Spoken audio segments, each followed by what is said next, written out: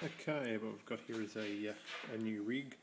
Just got CPU fan motor bearings, two bearings at each end of the rig, separated by a CPU fan rotor spring to give it a bit of suspension and absorb some of the shocks for high RPM. We've got a little bit of reflective tape on there to measure the RPMs with. Okay, I'm just going to hook it up to this battery, which is